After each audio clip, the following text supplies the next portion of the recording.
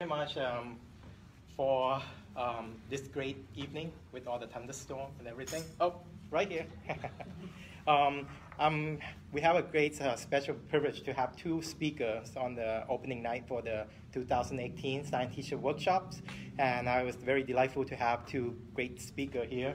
We have Piercy and Joyce Connery try to do the first time giving a talk that very significant provide impact on nuclear energy and policy side. So they both are expert in this area. Start with Craig, have been monumental at the Washington, being our public speaker and then provide a lot of direction. Even one of the starter of the NEUP, which is one of the big grants supporting DOE and Department of Energy for the university program to excite that whole arena of research. And then turn that to a side, we have Joyce Connery, very strong speaker in the sense of all the public policy and regarding to nuclear energy. And she was actually on the Obama as an advisor, correct, if I'm correct. And now she's also still staying on board with the Defense Nuclear Facility Safety Board. So having both of them would provide very significant impact and hopefully will give you an opportunity to learn more. And feel free to ask any questions. Would you prefer to have them interact with you with questions? Or? I think we have a few places in the presentation where we can stop and ask questions. Okay. So we're going to kind of go in sections. That would be awesome on that particular part. So having said that, I'm going to turn over the floor. I'm going to change the PowerPoint for them and then let them grow.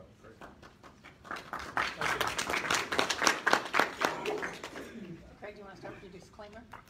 Yes, so I'll do this for both of us, and you can clean up if I get it wrong. So the views expressed this evening, especially to you people out there, are the views of our own, and they're not necessarily reflective of the institutions that we work for, so please take that into consideration as we talk with you this evening. My name is Craig Piercy, and I'm the Washington representative of the American Nuclear Society. So I'm the liaison between ANS and really the nuclear engineering community, at least those that choose to pay their dues, and the executive branch, the legislative branch, and then also non-governmental organizations in Washington, D.C. Joyce? So I'm Joyce Connery. My current position is on the board of the Defense Nuclear Facility Safety Board. And again, as Craig said, my views are my own. I'm not speaking for the administration, and I'm not speaking for my board. I am a partisan appointee at this point in time because I was appointed by President Obama to the current position I'm in. It's a term position, which is why I'm still in it.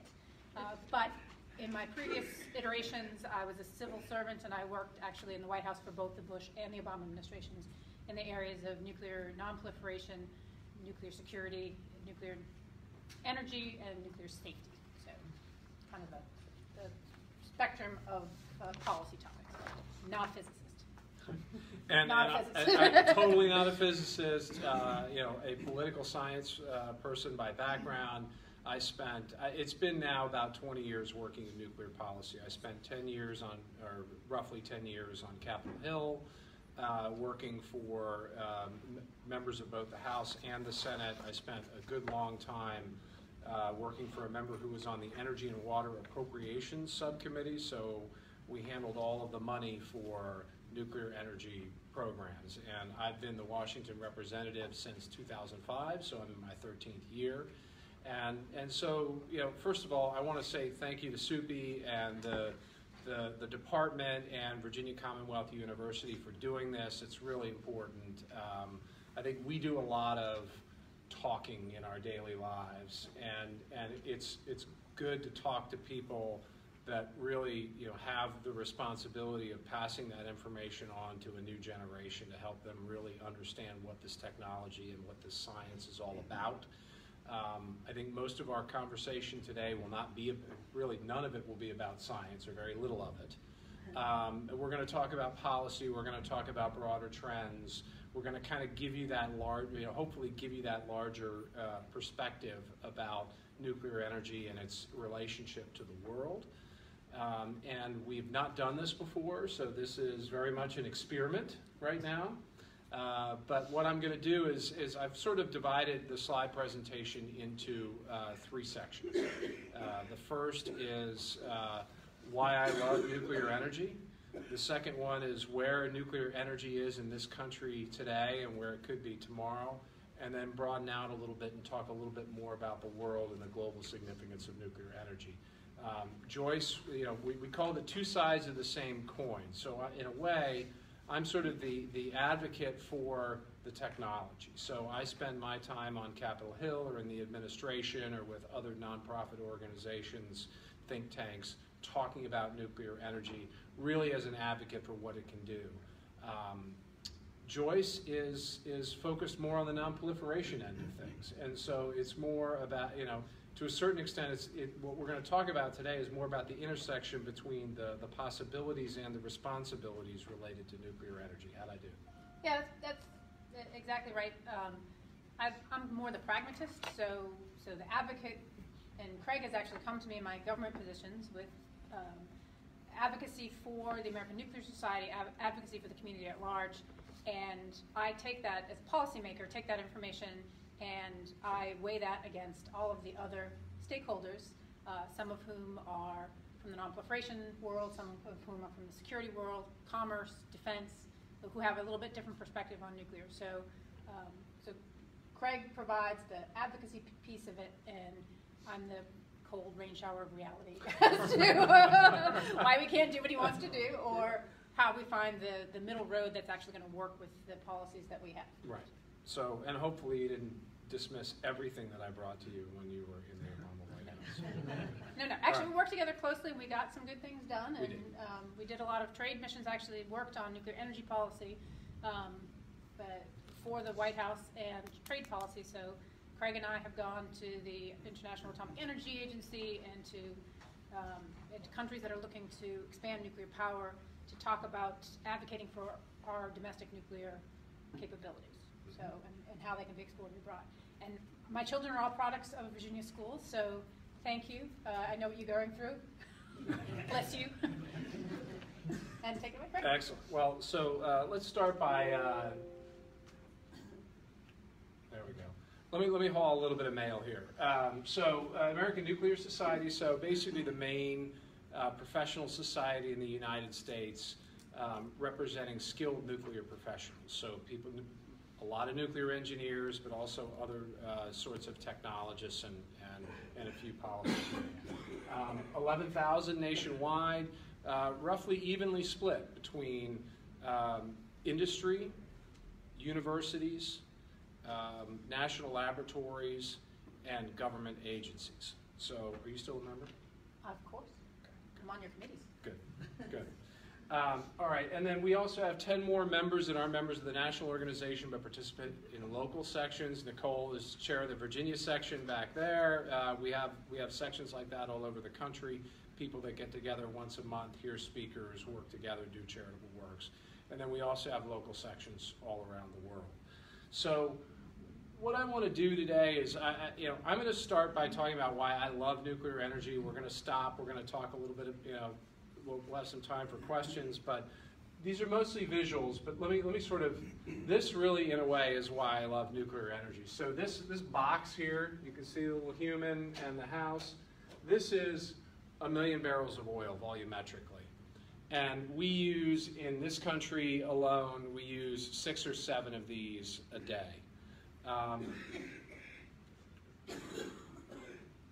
This right here, this little block out by the front porch, is the energy equivalent of uranium-235. So for the same energy that you need 7 of those blocks every day, the same energy is in this uranium-235. Now that's an oversimplification. Obviously you've got to be able to find a way to meaningfully use it, but just to give you a sense of the pure energy density of nuclear, it's unlike anything else. And that's why a lot of people get into the field. They see the potential, the scientific potential of it, and I think that's the reason why you can't ignore nuclear, whatever your thinking is about how much energy we may use in the future or in what form that energy should take. So just to give you an example, so I sort of put this ring down here at the bottom. This is basically the approximate footprint of a Westinghouse AP1000, which is sort of the modern Generation 3+ reactors, about 1,100 megawatts. This is a 1.1 gigawatt energy footprint in wind.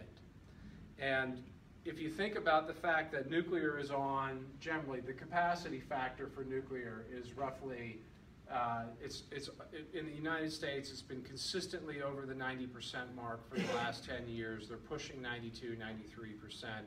You know, all the outages in the plants are planned hour by hour, minute by minute. You know, you sort of compare that to wind at 32.5. Imagine that previous slide, I'll go back to it. Technically, to get the same energy, you need 3 of these, and hopefully in different places where the wind blows 8 hours each day so that you can get the same amount of energy out of it. And you still need gas generation in order to make up for when the wind doesn't blow. Exactly, exactly.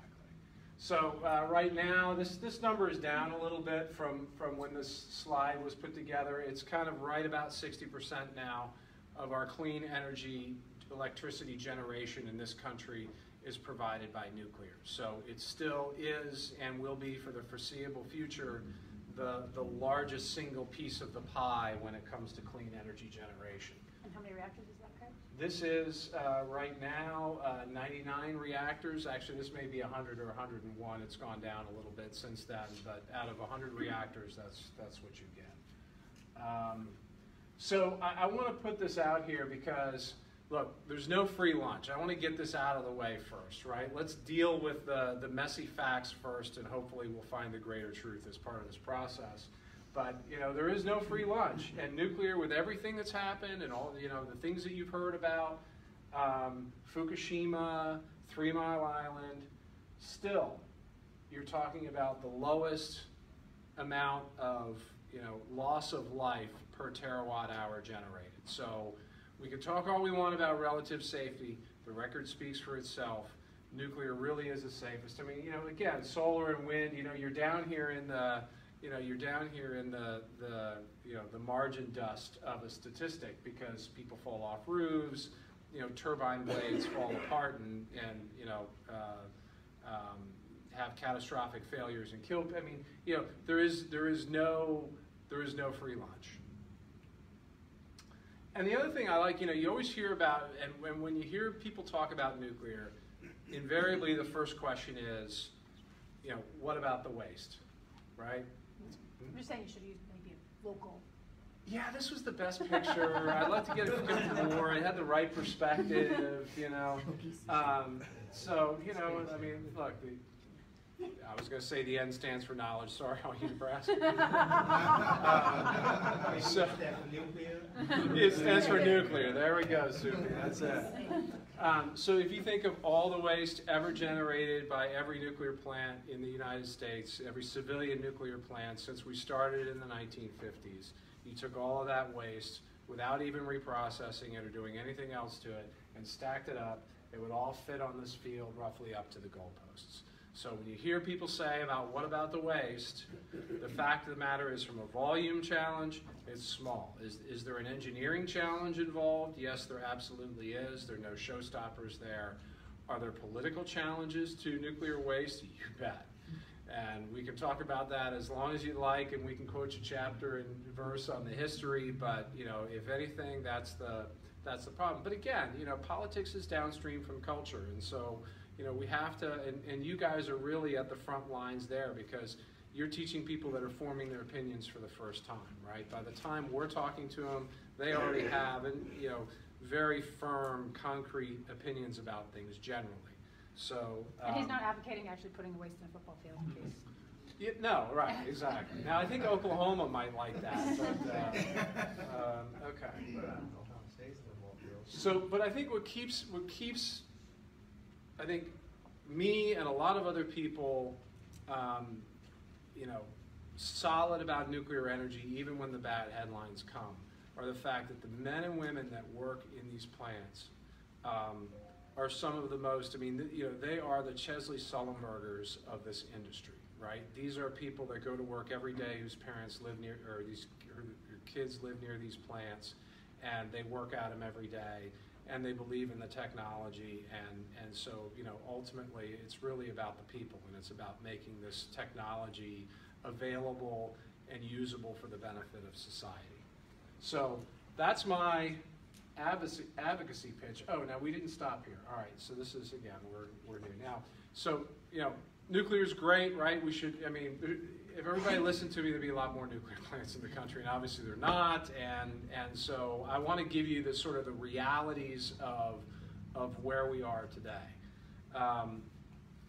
So this slide was put out recently by the Energy Information Administration. It's a sort of a quasi-independent part of DOE that does energy statistics and analysis. This is where we are currently. The current capacity is 99.3 gigawatts, and this is this is what they expect to happen between now and 2050. So they're expecting these two plants right here, these two AP1000s that are currently being built in Georgia to be built. So we'll have 2 new nuclear plants in this country. I think the time to completion is somewhere in the 2021-2022 timeframe. They are estimating that nuclear plant, we're going to be able to get about 3.8 additional gigawatts out of the existing plants now just by making them more efficient, replacing steam turbines, doing other things that generates additional power, putting best practice into place. Now, in 2050, they're projecting 26 gigawatts of nuclear energy lost, and those are mostly going to be older plants that are going to close. They've reached the end of their life. There is an opportunity to extend their lifetimes from 40 to 60, and again from 60 to 80, but it requires a lot, and it requires a lot of planning, a lot of expectation that you're going to make a profit, or at least not have to tax your ratepayers. And so you add all this up, they expect roughly 80 gigawatts in 2050 in the United States. So why? Why is that happening?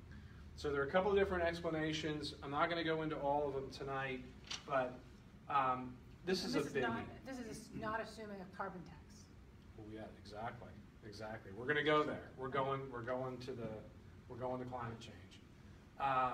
In some parts of Washington, you really can't talk about it right now. It's kind of not, it's volcanoes and other stuff. But, Extreme weather events. Thank you. Extreme weather events. So, this really is the story. If you look at where we are as a nation, in the 60s and through the 80s, you can see this is a 3-year rolling average growth rate of electricity demand year over year, right? So, if you're here in well, let's just even say in the 2000s, where we expected electricity to grow roughly at 3% a year for the near-term future. As an energy company or as a grid operator, it creates a much different set of decisions about how am I going to, what do I need to do with my generation capacity? How do I deal with retirements? How do I deal with expanded capacity? But you look at where we are now, and we're basically hovering around zero, right? And it's efficiency, right? We got a lot more LED light bulbs today. It's also deindustrialization. We don't make as much here in the country. We don't have as many factories operating, and because of that, we're not using as much power. So it's kind of a double-edged sword. This is, and we'll talk about it a little bit more when we get to the global section. But this kind of isn't, I think we should be a little bit higher on this if you're an economist. This is really the true story of what's going on right now. This is natural gas prices. This is historical. You see 2000, 2005, it was way up here, and back in the 90s, it was even up in here. You remember California was closing down gas plants because they couldn't afford to run them because the commodity was so high. But of course, what happened here? Fracking, right? So, and that's changed the game, and if you ask people like EIA, that's the way it's going to stay for the foreseeable future. Now, I've seen EIA lines before, and they're really flat and unimaginative lines, right? Which you can't blame them for it. But, if you look at this line here, if natural gas prices stay at what they call their reference case, or kind of what's most likely to happen, this is what's going to happen with nuclear generation capacity. It's going to kind of go along as the way we talked about it a few slides ago. We're going to begin, especially in the 20 to 25 time period, we're going to see some plants go offline, and gas generation is going to increase as a result. But if in their high resource usage category, if natural gas prices stay flat for 30 years, then nuclear generation capacity is going to go down. Because remember the old capacity factor, right? Solar's at 25%, wind's at 30%. When those things aren't running, you gotta provide power with something else. And so you're seeing a lot of coal switching to gas, but gas is going to start to eat into nuclear, unless we, as a country and from a policy perspective, we get serious about decarbonization, and we put a price on carbon. And EIA did these two cases here. One is $15 a ton. The other one is $25 a ton. You're not seeing any movement in the near term because there's still the new plants. There's some advanced reactors that we'll talk about that are coming, potentially coming online in the next 10 years, offer a lot of advantages. But obviously, if you put a price on carbon, nuclear, it becomes a favored option. So right now, in the current political environment we have, it's hard to imagine the next few years there's going to be any changes. But once we get into this time period here, right, 2020 to 2025 and thereafter, it could, we may be in a different policy situation, which requires different energy options, which makes nuclear much more attractive. We have a good friend of ours, John Kotak, who works at the Nuclear Energy Institute, and he likes to say he's witnessed in his career, and he's about my age, he's witnessed the death of nuclear 3 times. And every time it comes back again because there are a new set of policy or economic circumstances that drive. And if you're interested in the policy and politics of carbon generation, Columbia just came out with a study. I haven't read it yet. It's in my inbox today about whether or not we're going to, what the impacts would be of taxing carbon. The other thing that may impact nuclear is whether or not we electrify our automobile fleet. So that's another potential game changer in terms of what we put in our cars to make them go, whether or not we go all electric, or whether or not there's some future transportation change that will make electricity demand go up. Mm-hmm. So this is where we stop. This is the flipping the coin slide, right? I've kind of done my bit. Now, Joyce, it's kind of over to you to say, okay, from a non-proliferation practical standpoint, critique my presentation. So I'm not going to critique it. So you can tell my slides are very less pretty than Craig's slides. I do not work in PowerPoint, mostly because everything I do usually has to get approved by somebody in PowerPoint. It takes a long time. So the points I want to make with what Craig presented, he presented the case for nuclear from a very practical standpoint, right? So it is a safe technology. It is a low carbon technology. Depending on what happens in the future, this is a good bet, right? But in the world of policy, and decisions are made by the folks who are generating the electricity, as well as by those who are regulating the electricity markets, those who are regulating the nuclear power plants, and the folks that are in Washington that are providing the incentives for the energy mix itself. So Craig talked a little bit about public perception and its impact on policy. And he mentioned, I noticed, 3 Mile Island, Fukushima, did not mention Chernobyl. I didn't. But mentioned the nuclear accidents that create a public perception about the safety of nuclear. And he gave a counter proposal. The problem is that counter narrative has never taken foothold in the United States. Why? Because there are a lot of people who are very excited about nuclear. They're excited about radiation, and not in a good way. They don't believe that we can produce electricity through nuclear generation and make it safe. Why do they think that? Well, part of this other side of the coin is the nuclear dilemma that's been around since the 40s, right? The 40s and the 50s. When we developed nuclear energy, we also developed the nuclear weapon. And those are two sides of the same coin. And the power of the nuclear weapon, one, it has a power to deter, which is ostensibly why we have them. Two, it has an amazing destructive capacity, which was why we used them in World War II.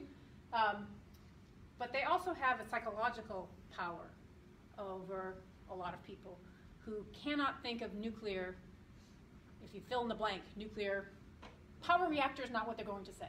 If you said nuclear blank, you're going to say nuclear weapon, nuclear holocaust. And that is the mental model of most of the public, and that's one of the things that the American Nuclear Society tries to dispel about nuclear. Because raise hands, anyone ever used nuclear medicine? Yeah. Nobody thinks of that when you say nuclear. They don't think nuclear medicine. They think nuclear weapons, nuclear destruction. And one point to that too, because if you look at the average annual radiation exposure of an American, for the longest time it was about 350 to 400 milliram a year. Right now it's 600 milliram a year. And why? We fly. Well, and we fly and we get scans. We get CT scans. We get bone scans. We running on the treadmill. Stress tests. Yeah. Thank you. Yeah. So you know, it is amazing that in one way we fear it so much, and in another way we go about actually increasing our exposure significantly, safely, I might add, by all accounts. But yes, to your point. So the images that we have about nuclear and who we allow to provide that narrative affects how society views it. And there's a lot of background in which nuclear was secretive. And not just nuclear weapons were secretive, nuclear power plants were secretive. You know, the Japanese took a different approach. They had, had little cartoons of atoms, and they had the kids go to the atomic plants to kind of walk around like it was Disneyland. We don't necessarily do that in this country, so people have a negative view of nuclear. And so Craig's trying to help dispel those myths, and obviously we want to make sure that we have an educated public. But these days it's getting harder to do that because, again, perception and fact are two different things, and perception always outweighs fact in decision making. So the weapons piece is a problem. The waste piece, Craig already talked about it, is a problem. People have this view of this huge waste problem. Well, you know what? If it was a problem, we probably would have solved it right. But if you're a utility, you don't mind that there's no Yucca Mountain to put your storage in. It's costing you a little bit more, particularly if you're shut down, because you have to actually pay for more security. But at this point, the government had promised you to take care of your nuclear waste. They didn't do it, so you're actually collecting money from the government rather than having to pay it. So there you have no incentive. So who has the incentive to take care of the waste? At this point, we've lost that incentive. So it becomes this dummy argument as to why nuclear is no good. And next generation reactors could produce even less waste than the waste we've produced so far. The only thing I'd add to that, to your point about the government paying for it, because for that very reason the federal government hasn't met its obligation to take nuclear fuel, the utilities sue the government now has to pay. The government payments to nuclear plants comprise the single largest expenditure of the federal government's judgment fund. So if it keeps a fund, somebody sues the federal government has to pay, it comes out of the fund, almost $800 million a year. So we're paying, the irony of the politics that stops it is it hasn't stopped it because we're still paying. So. Now, on the other side of that coin, did we handle waste poorly in the past? Oh, yes, we did. Mm-hmm. Particularly on the government side. So we have the nuclear energy side of the house that are reactors run by utilities on the private sector. Well, the government also has a lot of facilities across the country, and particularly did after the Cold War and when it still had control over the nuclear enterprise as a whole. And so out at Hanford, down in Savannah River, up in New York, and other places where the Department of Energy had these facilities that were trying to win a war and move very quickly, which we don't do anymore. But we try and move very quickly to produce produce plutonium for weapons and uranium for weapons, we created a lot of waste, and we didn't know a lot about it. We didn't keep very good records, and we disposed of it in ways that weren't necessarily responsible. And so that's another hangover from that time period that we're still dealing with, and the Department of Energy is still responsible for cleaning that up. And that's my current job, is to oversee how the Department of Energy does both their weapons work and takes care of the legacy waste from the Cold War. And just to give you a contrast here, so if you were to go to any nuclear plant, most nuclear plants have dry cask storage, right? So you have the fuel rods, they sit in the pool for 5 years, they put them out, put them in dry cask, stick them out on a concrete pad. You could walk around the pad, you could hug a dry cask for a long period of time. It wouldn't hurt you. You'd look weird,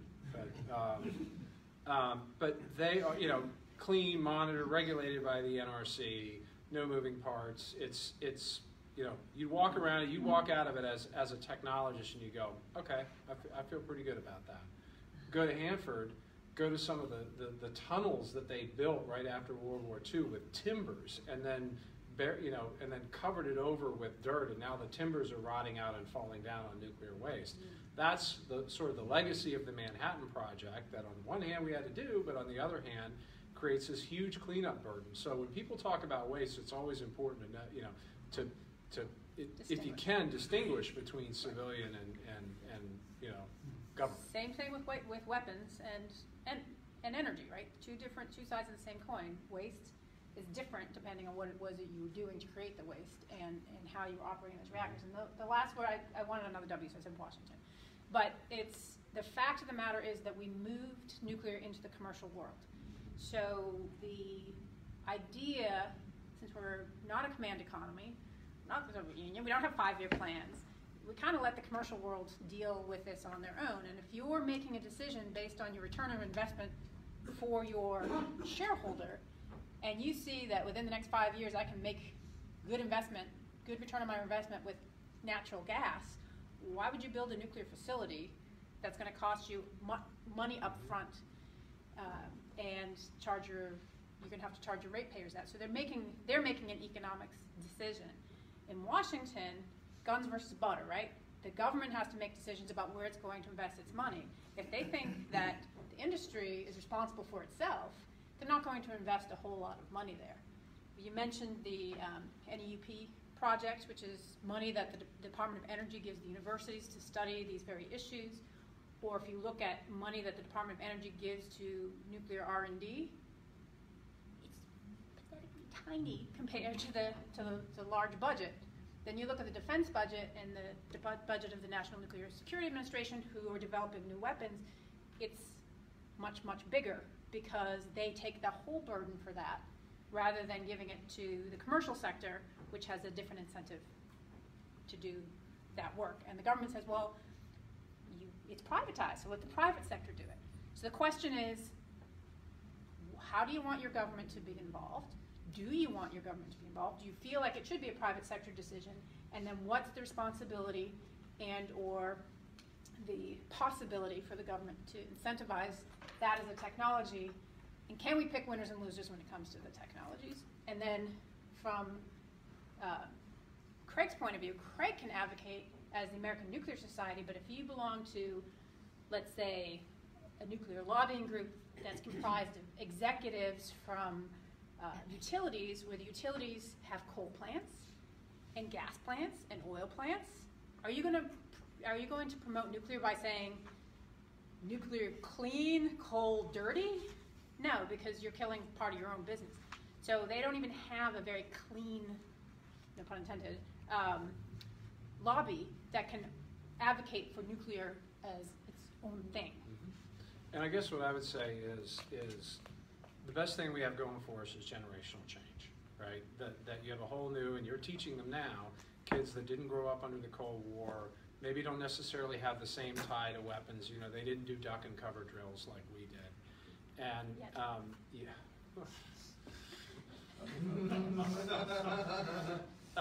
and it doesn't work that way. yeah,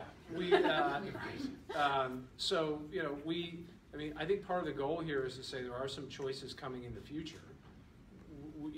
We are going to, as a society, need to make these choices, and we need to arm them with the facts in order for them to make the best choices collectively. And so that's where your role is so important. I mean, I would love for you to say, I want you to go out in your classroom and tell everybody we should have nuclear, and maybe if it was Russia, they'd all walk out believing you, some kind of nuclear madrasa or something.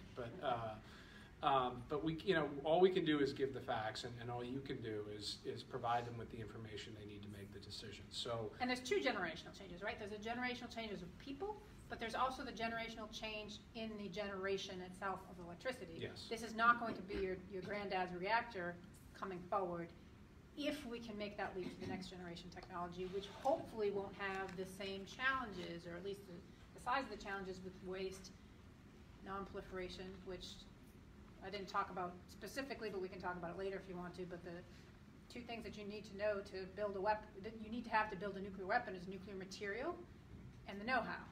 Well, the genie's out of the bottle on the know-how, so now you have to get the nuclear material. And if you have reactors, talented people, and the will, you can get there. right. Okay, so let's go to the rest of the world. This is a good segue. So as an advocate, I'm going to put up what I call the $64 trillion question, okay, which is how do you lift 2 billion people out of energy policy, energy poverty peacefully and without cooking the planet? This really is it's the grand energy challenge that we have today. And if we're ever going to do anything that approximates success, nuclear is going to have to be part of it. So I'm going to run you through a few slides here. The first one is this has been around for a while, but I think it's still relevant. So 80% of the world's population scores scores under a 0.8 on the UN's Human Development Index. So this is a combination of it's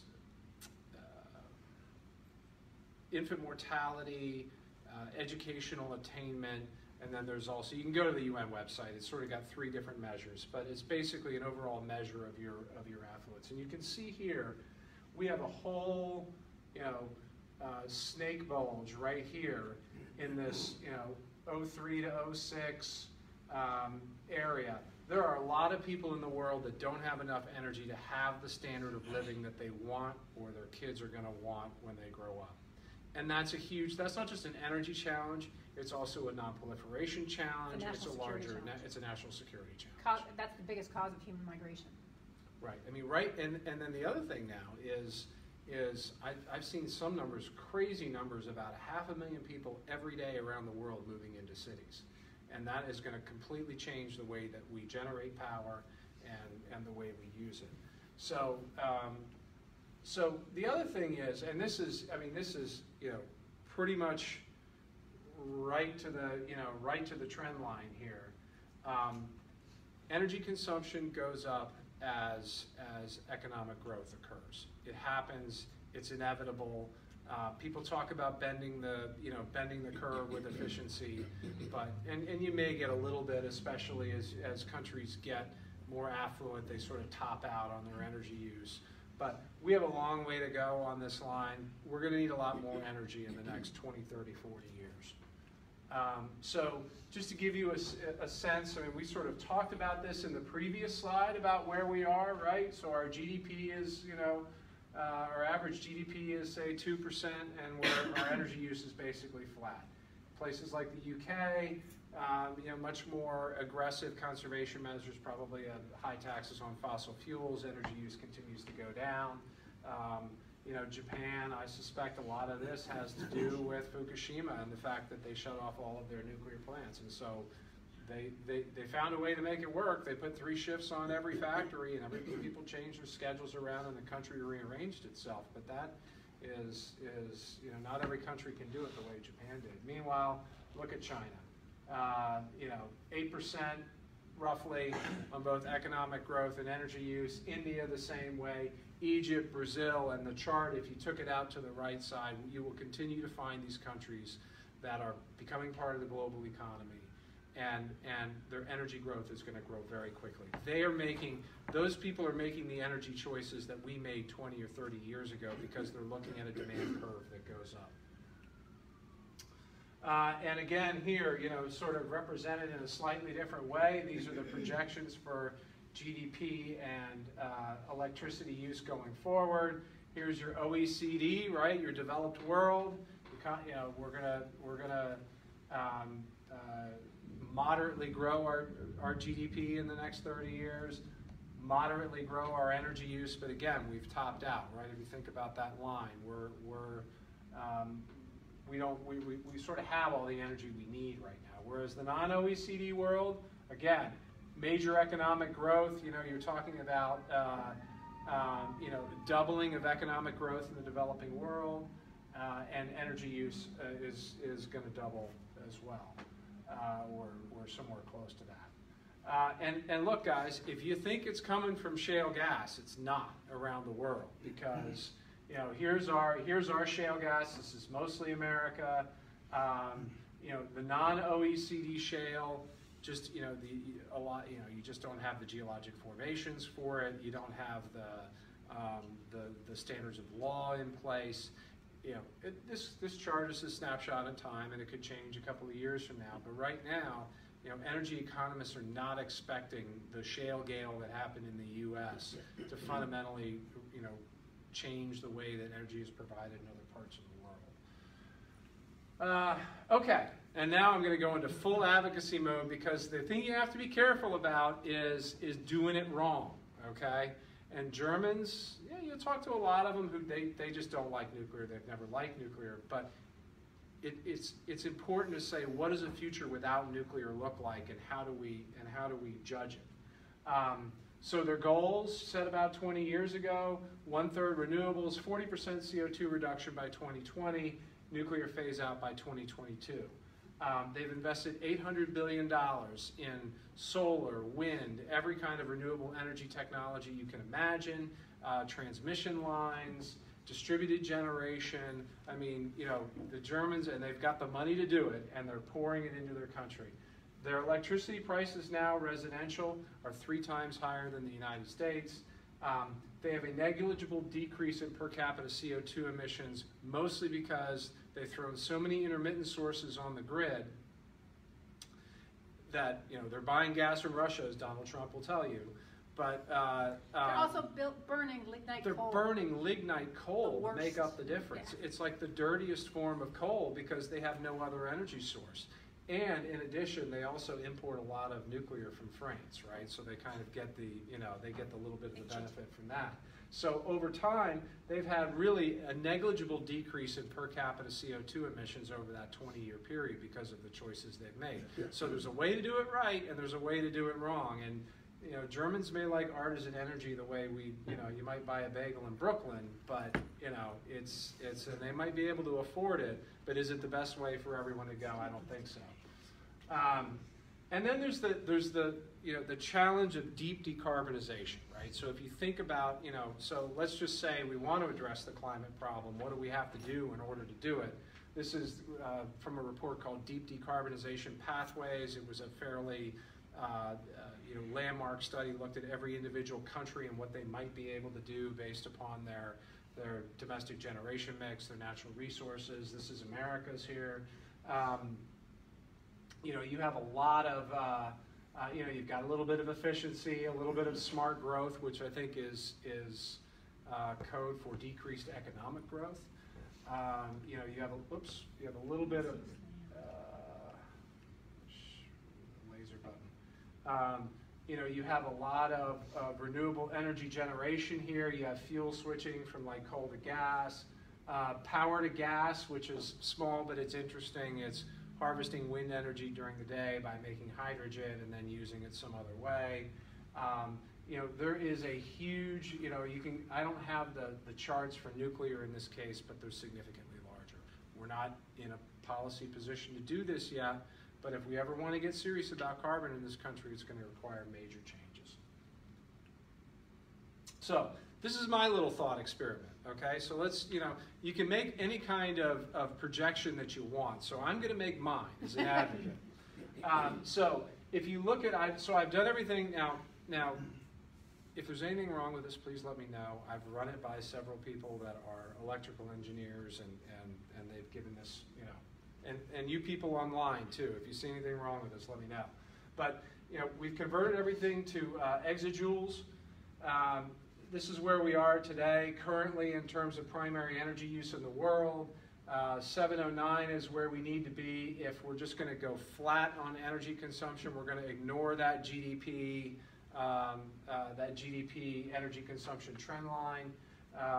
If we wanted to give everyone as much energy as we have here, we basically have to have used 6 times the energy that we're doing now in the world. Probably unlikely.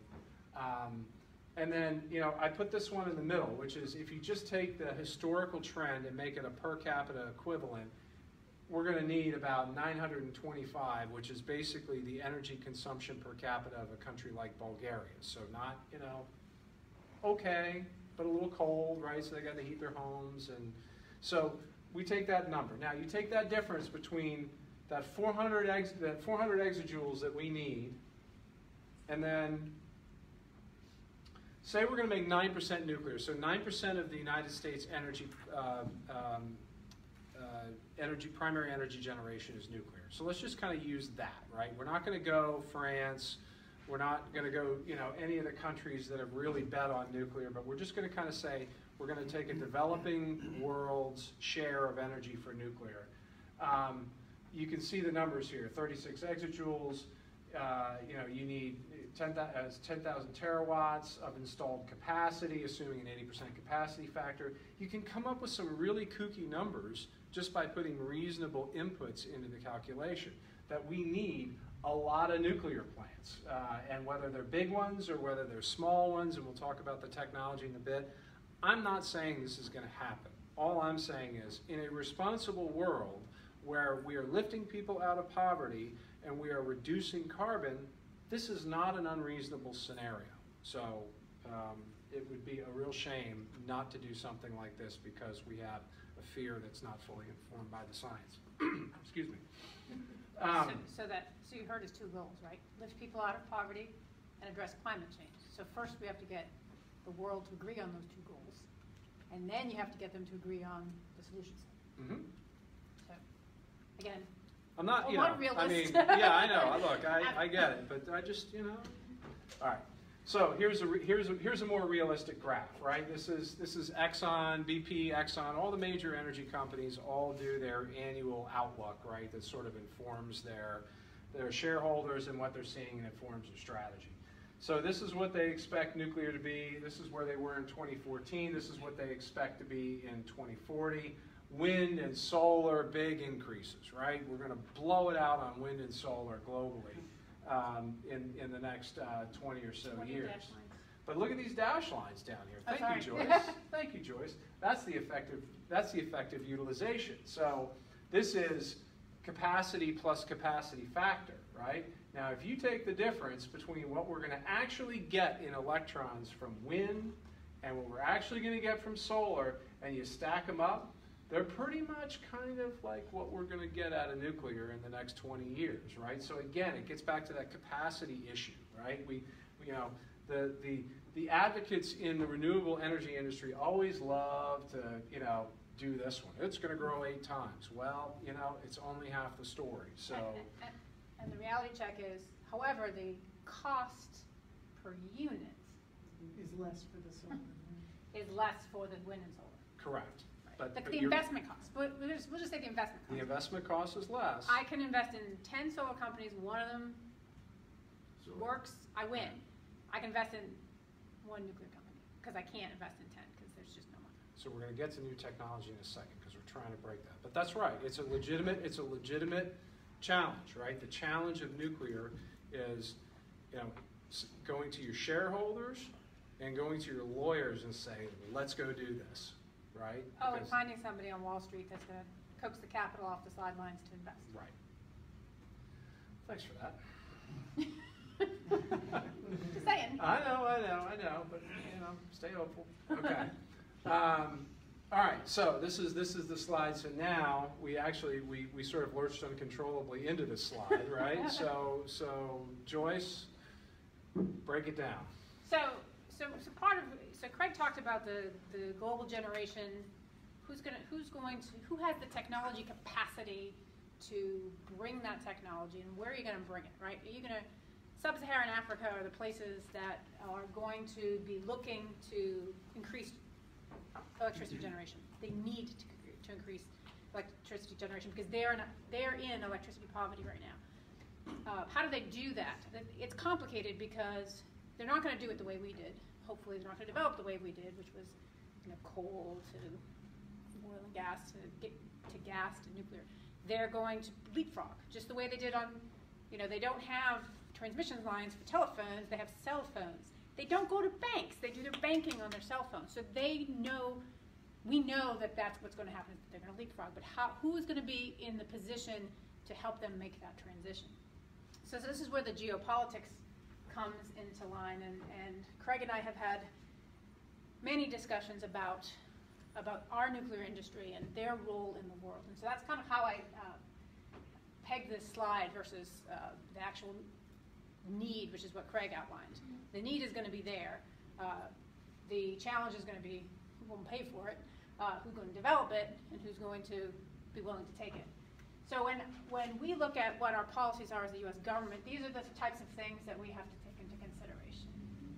So foreign policy, we take into consideration geopolitics, non-proliferation, climate. I will tell you, when we went into the Paris Agreement, and they were having all those conversations in the Obama administration, I was the woman in the room saying, and nuclear, and nuclear. They were all thinking wind, solar, biomass, tidal. They weren't thinking nuclear because they have also that natural bias against nuclear. So this is another bias, public perception that you have to fight, is that nuclear isn't green. So we got to kind of get them into that mindset. The non-proliferation challenge is that there are people on the left and on the far right who don't believe that we should be helping other countries in the nuclear space because it will lead to proliferation of nuclear weapons. So why do they think that? Well, historically, India's been for peaceful use detonation of a nuclear weapon, that came from a peaceful uses program where they were using a CANDU reactor from Canada, took the material, developed a weapons program. We are concerned about other nations taking the technologies and misusing them for other than peaceful purposes. We have international organizations that look at those things, International Atomic Energy Agency, and try to help countries harness the benefits of nuclear energy, but there's always this tension when it comes to nuclear weapons, non-proliferation, and nuclear power generation. And then geopolitics come into place because, there are some countries with whom we do business, and there are some countries with whom we don't do business. And it depends, right? So you all know, North Korea, not likely to be sharing nuclear technology with them anytime soon. But there's also issues of sanctions.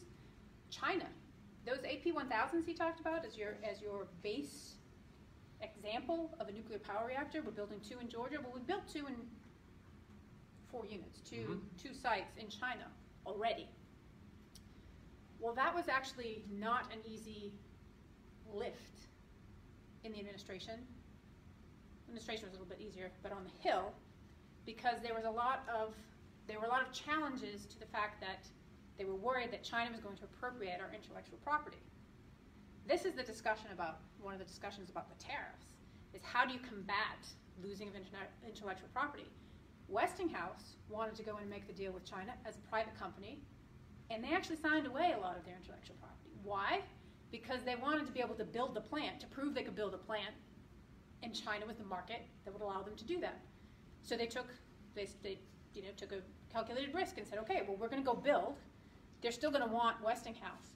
But that technology some of that technology has been appropriated to China, and now China has that capacity, that technology, and they're going to want to export in competition with us. And probably can do it cheaper. So the question is, if you're a country buying a nuclear power plant, Are you going to buy from China, which is cheaper? Or are you going to buy from the US, which you think is safer? Well, they do that cost-benefit analysis to determine which one that they're going to want to do. And until we can drive our prices down to be competitive, or until we have the mechanisms in place to provide the, let's get the 10-minute sign, until we get the mechanisms in place to help them with the financing, we might be out of luck.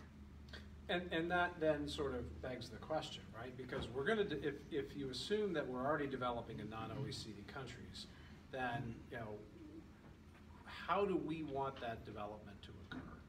And what kind of technology do we want to use? And what should those regulatory barriers be? And that gets to the heart of this sort of non-proliferation question of, and the way I've always defined it is it, you know, do we have a policy of control, or do we try to have a policy of influence?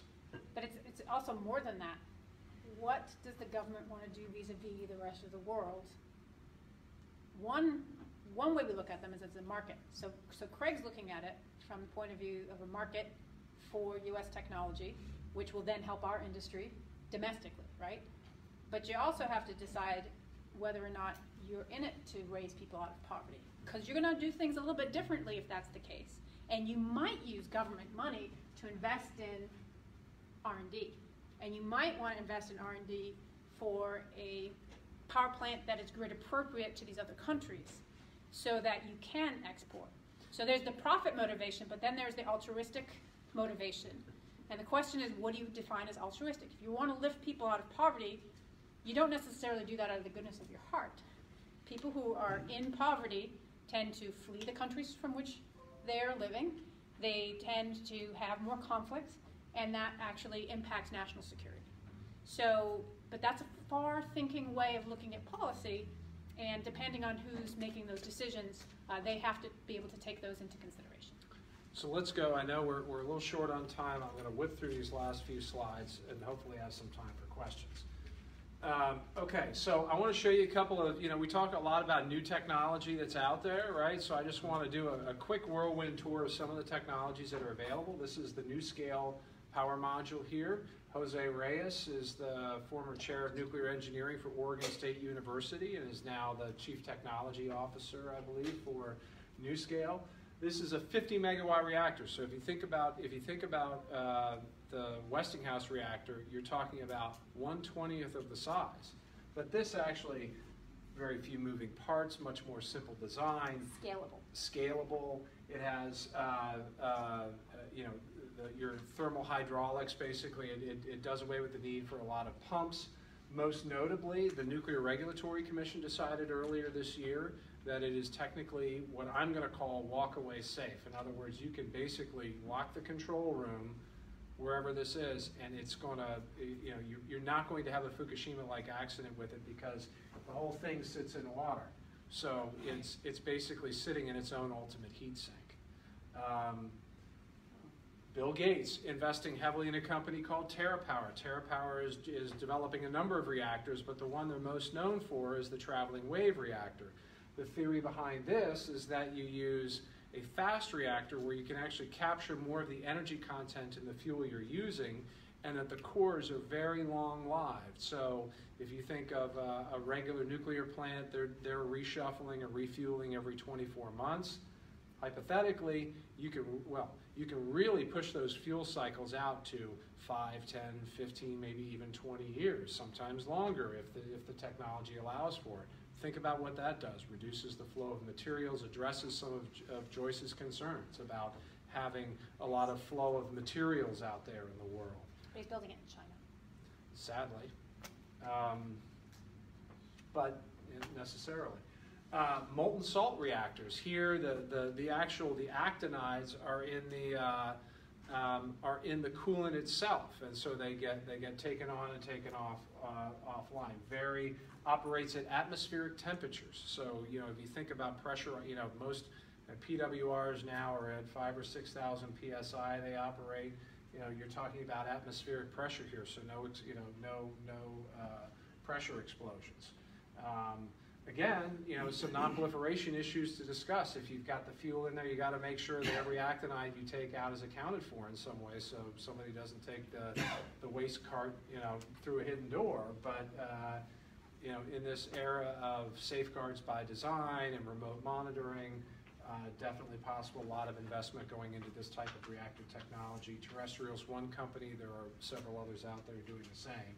And then the idea of nuclear batteries or microreactors for remote locations. This is the Westinghouse E. Vinci reactor concept, where one potentially 2 megawatts of power, hardly any moving parts, in extremely simple device with a relatively long fuel ratio. But you can kind of see where you can use these, you know, even if there's some places now where with natural gas prices, where in Alaska, you have all these communities that basically power their energy systems with diesel oil that's either trucked in or flown in or barged in. And these are in various stages of development. Some are more paper designs. Yeah. Some have issues still with fuel cladding and other issues. But we have good pictures for all of them. We have good pictures. Sales pitches. And then finally, fusion, right? I mean, this is, you know, the old joke about fusion is it doesn't matter what year you ask, it's only 50 years away. But, you know, there are some companies that are actually investing in some unique fusion possibilities. So there's a lot of technology out there on the horizon that can help us, but we have to continue to develop it, and we have to, you know, we have to have a system that allows us to deploy those things on a time scale that makes sense for the financial markets, and that truly is the grand challenge. Getting back to just real quick, a couple of other points. Getting back to just where we are. If you look at back in the 1970s, we were still supplying the world with 60% of all the reactors, right? We had a dominant position in the market. This is basically where we are now, right? The Russians, the Chinese, the Koreans, there are a number of other countries out there that are aggressively moving into new parts of the world selling reactors. You know, this is a non-proliferation issue. Too bad we don't have that much time to talk about it now. But to this slide, I think another report online that just came out today, CSAS did a report. You know, it used to be in the Obama administration, nuclear advocates would say nuclear energy for climate change. This one's nuclear energy for security. You know, both things are true, but the emphasis is on a different syllable depending on who's in the White House. Mm-hmm. And then finally, it represented in a different way. There's a lot of Russia on this map right now. Russia is very aggressive in selling their technology. I mean, and there's a reason for that. We can get into it. We can, but Go ahead. I'd like to hear. Okay, you sure? Because I got the 5 minute. I have to actually ask for the teacher. Are you guys okay to be more than 5 more minutes? Yeah. Yeah, we'll go 5. We're at prime time. This is it's like going to movies, right? So you know, again, this is where, you know, there's this balance, right? On the one hand, any non-weapon state in the world that signed the Nuclear Non-Proliferation Treaty is essentially entitled to the peaceful uses of nuclear technology, right? So now, you know, there are ways in which you can argue if something is civilian or not, right? I mean, go and look at Iran, and that will help you, you know, if you've got one guy who's got, you know, one arm that's really skinny because he only has 2 reactors, and then he's got a whole bunch of enrichment capacity on this arm, you got to wonder that that's a bit strange. But there is an argument for the U.S. to remain engaged in the world. So let me talk about competitiveness of U.S. overseas, because this was my job for 3 years and it was frustrating. So part of it is actually not the government. It's not that the government has decided that we don't want to export nuclear reactor technologies because of non-proliferation. That's really not the story. Part of the story is that it started with, you know, France, Inc. They kind of fell off. But China and Russia in particular, they have a different way of doing business in the world, and they want to project power through economics, right? So they go to the developing countries and they develop. They put in roads, they put in, you know, they have loss leads. But they're doing that on the reactors too. They also have large vertical integrated companies. We have a lot of reactor technologies. Westinghouse, GE-ish, some of those companies will come out and say, well, I have a reactor technology, would you like to buy it? That's all they have is the reactor technology. They don't have the company that's actually going to build it. They don't have, you know, they may have the fuel to supply it, but they're not going to give you a soup to nuts, fixed price meal. They're going to be doing, it's a la carte when it's with the Americans. The Russians do build, own, operate, and finance. Right. I mean, you get the whole thing. It's like going to the Ford dealer at the end of the month, right? They'll, you know, no money down. And the Chinese can do the same thing, and they're government backed. Now, our government advocates for our nuclear companies overseas. We have an advocacy program so that at any level of the government, an undersecretary, an assistant secretary, a secretary, the president himself, I will say himself because that's all we got, ladies, sorry, himself will go and advocate for nuclear, for one of our nuclear companies if they're in a bid overseas. But what we don't do is we don't link it to a bunch of other things. You buy my reactor, we'll throw in a few fancy jets, you know, that type of thing. We don't do that. We advocate for our companies based on our companies. And we don't control the companies, right? So we can't tell the companies, you really ought to make that 20% cheaper, and then they'll buy it, and then you can demonstrate to everybody else that you can build on time and that your product is good. We can't dictate to that to the companies. Nobody would want us to. So our companies are at this competitive disadvantage. However, our competitive advantage is we have 99 operating nuclear reactors. With the exception of the challenge we had at 3 Mile Island, we have one of the safest records in the world. The Nuclear Regulatory Commission is seen as gold standard in the rest of the world in terms of its capabilities to regulate nuclear reactors. Those countries want to come and train at our Nuclear Regulatory Commission to learn how to regulate those reactors. Because again, a reactor is not the type of thing that you drop off and say, good luck with that, you know, we're done. It's an 80-year relationship, 80 to 100-year relationship with that country.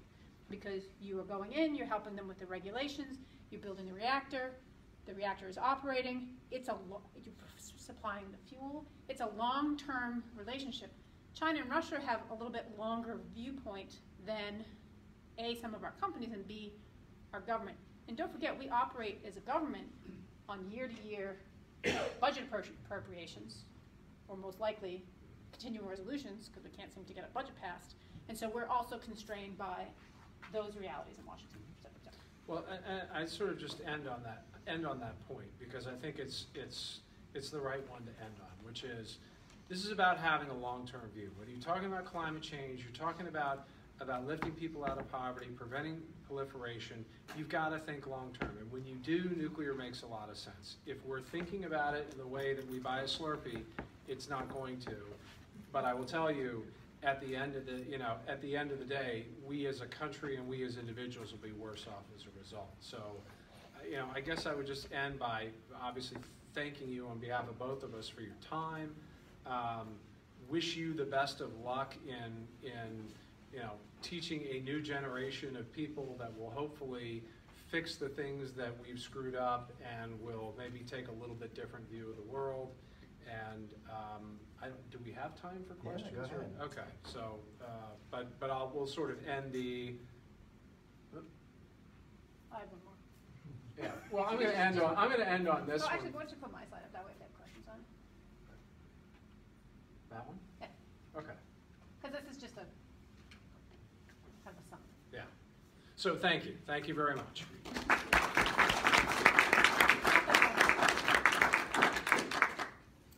Sir. All right, so back to your projection slide where you're like, okay, with depending on oil prices, it might go up this much, might go down this much. Were you guys, when you make those projections, do you include like other technology and development and things like that? Like, for example, greater solar cell efficiencies or battery tech or anything like that? Is that being taken into consideration? So the EIA does look at those factors when they make their projections. I mean, you raised an interesting one, which is sort of energy storage and specifically grid scale energy storage, because you're seeing the prices come down a lot on that. And I think that you will see an EIA is assuming that you'll see greater use of that. But if you simply look at the scale of energy production that we have today, and if you're trying to integrate high levels of intermittent resources onto the grid, and address for seasonal changes, right? Like, so right now, the grid scale storage is good if you've got wind in West Texas at 2 a.m. in the morning and you can feed that back out to the grid at 12 o'clock the next day on a 100-degree day, that it makes sense. But if you're talking about what if we have 7 days where there's no wind, but it's been cloudy, storage is a long way away from that. No matter what people will tell you in terms of, don't worry, we can go 100% renewable. But batteries could be a game changer in what I said earlier too. Is if we go to electrify the transportation sector, and so they might actually balance each other out a little bit more in terms of what the demand is going forward. Right. Okay. I'll ask a quick question. So I'm old enough to remember the high school when I got my license, and gas went up from whatever it was, 50, 70 cents to $1.50. We waited in lines. Yep. Based on your license plate. Only on certain days. Yeah. And ran out of gas waiting in line as a high school kid. He was excitement, not empty. But I mean, I'm wondering, I heard today another speaker say that 40% of Virginia's power, if it's an accurate figure, was on nuclear. So part of it seems to be just awareness. It's already out there. It's maybe we don't realize it. And then I'm wondering, to what degree is it going to be our pocketbooks? Because when the prices go up, the K cars came out, and the cars went small. Japan had a better car, and they. I mean, so what are how do those forces come into play of it all? Because we don't. It seems kind of distant. We don't realize that we're using it. It doesn't hit our pocketbook, so we're not incentivized to change it. So let me take a quick shot, and then you know, part of the slides that I showed you before that show you the natural gas prices and what the expectations are domestically for the next 20, 25 years. So that suggests that, you know, that the price volatility of natural gas and fossil fuels that we've seen in the past isn't going to happen in the future, right? So what the experts are saying is, no way. I mean, it's you know, we're distributed production now. We can, you know, we're not seeing it, you know, a lot of fall off in wells. We think this is going to go for some period of time. Now, maybe, right? Now, I mean, you know, they said the same thing about housing prices in the last decade, and we all know what happened there, right? So don't discount the sort of the black swan effect of believing that, oh, it's different this time. But there seems to be some consensus that there is, which makes it more difficult. Well, we suck at predicting. We'll just say that. Because, I mean, at one point we said, oh, nuclear's going to be too cheap to meter. Didn't happen, remember? But I would also say that, again, if there is a move toward carbon pricing, then you will see necessarily market shifts. Right now, the debate is about how do you factor in the externalities of reliability of the resource. So the nuclear advocates will say, we are 24/7, doesn't matter if the wind's blowing, doesn't matter if the sun's shining, we're base load. We can, you know, your chemical factory can run on nuclear, it's not gonna run on wind. And there's no way for the market to adjust for that, right? And so there's moves to see whether or not we can get the governments within states to take that into consideration. So that's also, so there are other externalities that could come into play, but carbon pricing would be one of them. I would say predictability is not. But when it comes to Virginia, look, I live in Virginia. I'll tell you that your average Virginian does not know where his or her electricity comes from. I've seen them protest those pipelines. They're protesting all the natural gas pipelines.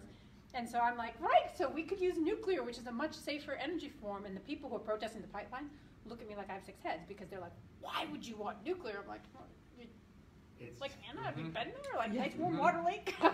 They don't know. And I think if they did know, they'd be kind of unhappy about it. Plus, we're in a weird situation in Virginia. I know you probably got Dominion coming in here. In that, let's just say, they're not necessarily the most popular utility moment in the Commonwealth.